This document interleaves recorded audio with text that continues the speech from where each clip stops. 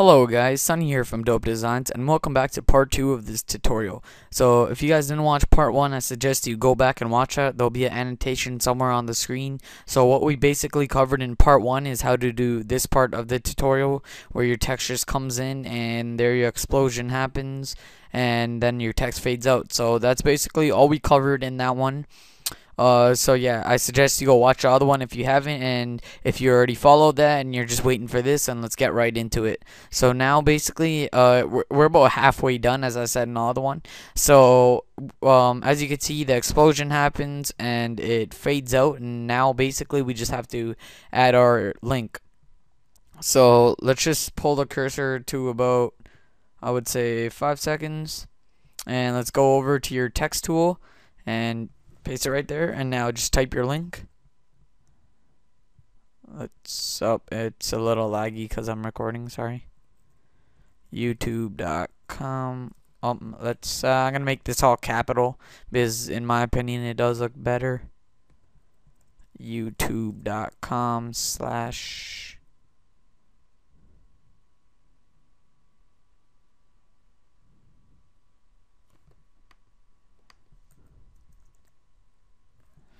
Dope Designs GFX. Yeah, guys, so just sorry for that little lag right there. Yeah, now basically, you don't want to make it too big, because you don't want it to look awkward or anything. And yeah, so now that we have our link, we want to get it exactly in the middle. So you just want to come over here, click in this target type thing, and you want to go to title/action safe. And by doing that, you get this popping up right here, and this basically helps you put this in the middle. So as you can see, when you go to move this, there is actually like two white boxes that come up in the middle. So what I like to do is just match those up directly in the center, just like that. And now if you look at it, the link is exactly, or it's actually just off a little. And you're not gonna get 100%, but you know, you just want it to be relatively straight. So I'd say that's good. As you can see, that there's about the same amount of space on both sides, and it's pretty much in the middle. So now we just want to go there and uncheck this, and yeah, there we got our link in the middle. So basically, so far we have, turn caps lock off. Alright, so as you can see, the link comes up here. So to get rid of that, we need to drag our cursor all the way to where the tutorial text fades out, which is at around 5 seconds. I'm just gonna get it exactly on 5, like that. And now just come over here, and when you go to the end, your cursor should change to this 2-arrow type thing, and you could just simply click and drag it down, and there we go. I'm just gonna pull it back one more frame, and yeah, there we go. So it comes in exactly at 5 seconds. So what you want to do now is you want to come over here and click this drop down menu. Then you want to drop down transform, and what you want to do now is if your menu thing right here, if your layers look like this, you just want to press F4 again and bring up these options right here. You want to select 3D, and when that does happen, as you'll see, the background goes black. So what you want to do is now you want to scroll all the way down, go over to your black solid, which is our gradient background, and you want to select the 3D cube on it too, which, as you can see, if you just look down, it's the last third row, and now you can see it. So that doesn't do anything to the background, it just makes it so it's visible under 3D, well, like when you're using the 3D settings. So what you want to do now is you want to make your anchor point, which is this point right here in the middle. So to do that, what we're gonna basically do is you're just gonna come over to your anchor point like this, and as you'll see, the cursor does change again, and you just want to drag until you got that green arrow about in the middle. Again, just use those boxes in the middle. So I'd say that's approximately oh wait, I'm actually gonna undo that, because actually no, you don't need to undo it. It'll just add one little easy step in the middle. So basically now we just got to reposition it again. So you just want to go over to title action safe. I'm sorry, I should have told you guys to do this before. And you could come over to your position right here and simply just drag it, because we already have it in the middle as for like up and down vertically. So we just want to get it horizontally right. So I'd say that's about right. Just let me have a look once more. So it's off by just a little. I'm just gonna fix that up. And just gonna move it a little bit. Yeah.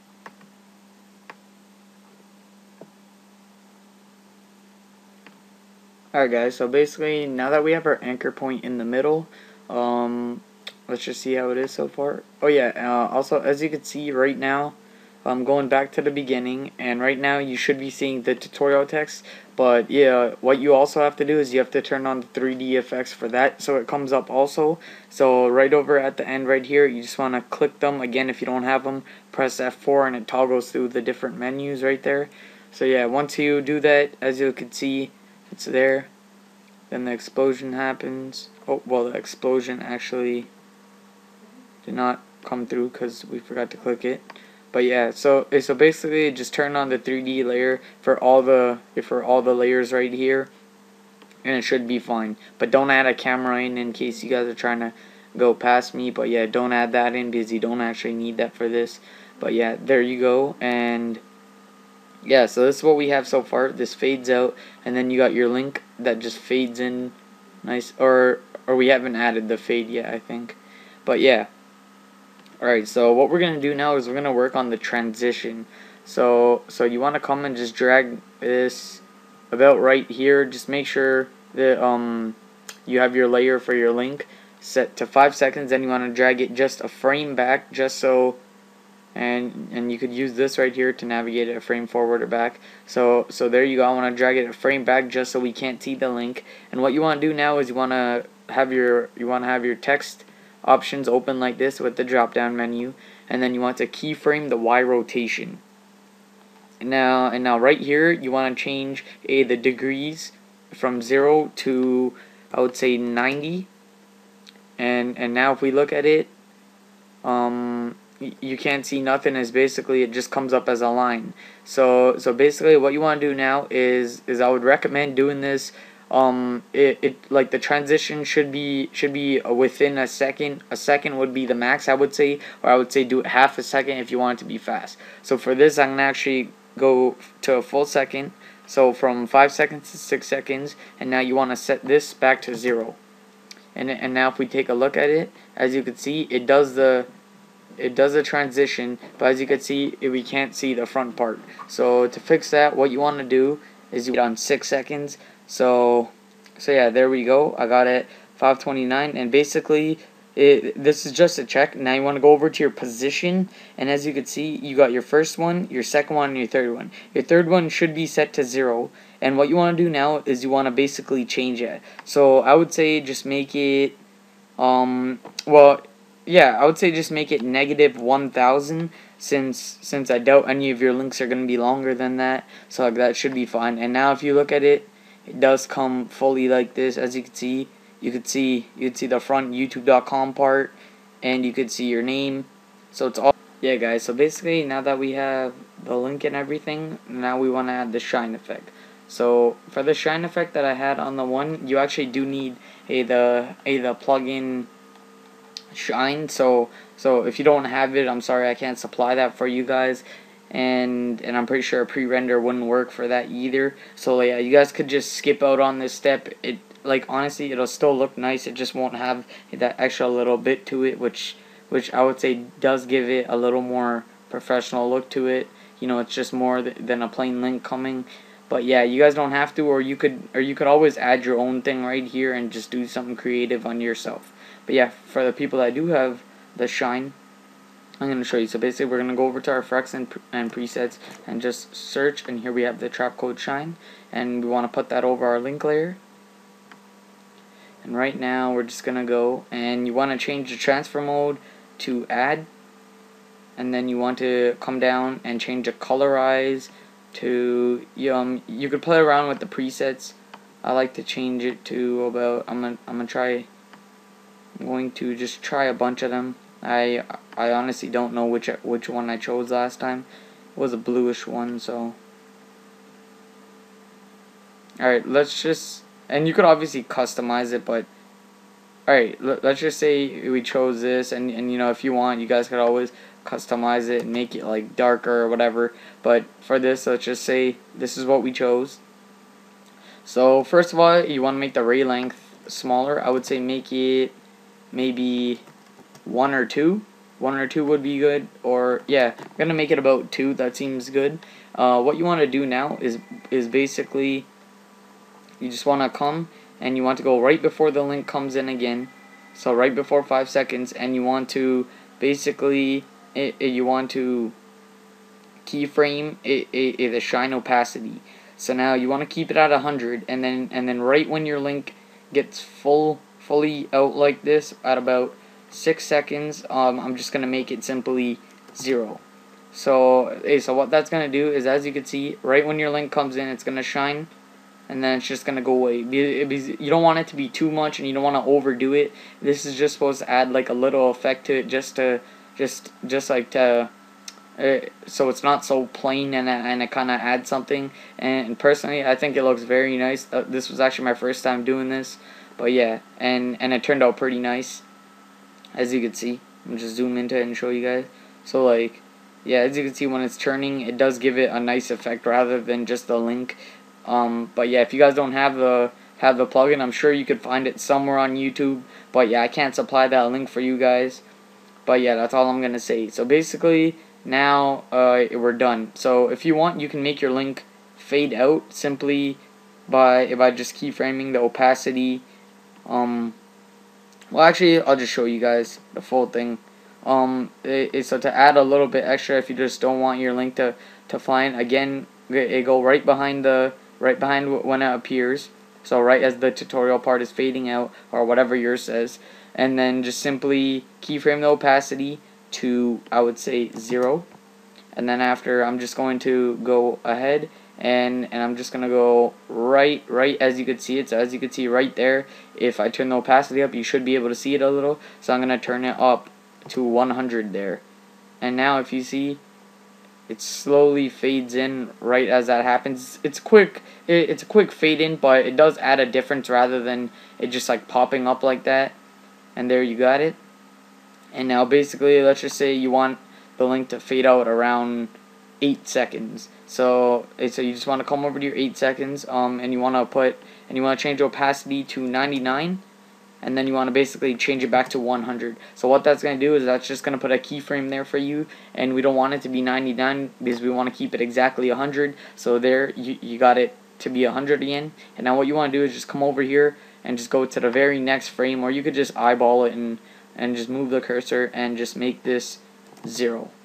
And this will give you basically a instant fade like that. But let's say you want it to be a longer one, you could just go over to however long you want. So I'll go over to 9 seconds and make this 0. So, and there you got slow, nice fade out.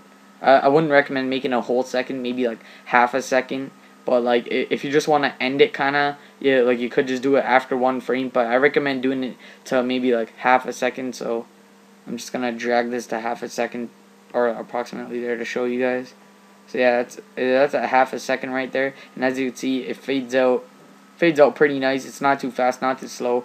And yeah, that's good. So now basically, now we're done all the After Effects part. As you can see, it comes in, hits, the blast happens, and there you got your link coming in, and it looks very nice, and it's fairly close to the one I made. It's obviously not, it's not 100%, but it's pretty much what I made there.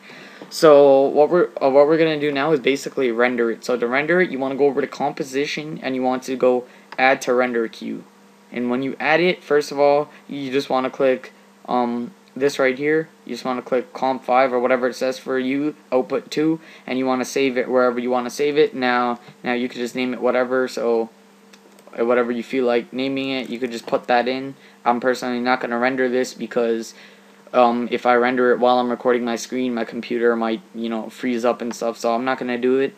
And then basically, just go over to your best settings and just make sure this is set to best and this is set to full resolution, and then just click OK. And then you could go over to lossless and just make sure it's set to AVI. And then all you gotta do is just make sure that's checked right there. It should be automatically, and then just click render, and it should automatically start rendering. And then just pause this video, and once it's done, just come back there, and yeah, it should all be good. So basically that's it. That's how you make this intro. So the only thing left to do would be to add sound, and you can use your Sony Vegas or any other editing program just to drag this in, and then just add whatever like song track you want or sound effects, and you guys can customize that by yourself, because I doubt you want the same sounds as mine, and personally I don't want you guys to have the exact same sound. If you have the intro, I don't mind. I like helping people, but I don't want it to be a exact 100% copy. So either way, thanks for watching, guys. If you want me to do more tutorials, just leave like your ideas in the comment section below. So if you want me to make a tutorial on a certain effect, or on something that you've seen me do in the past, I'd be more than glad to make it on that. So I am gonna start doing more tutorials for you guys soon, because I enjoy doing them, and I'm pretty sure you guys like to know how to do stuff. So yeah, thank you for watching again. Peace out, guys.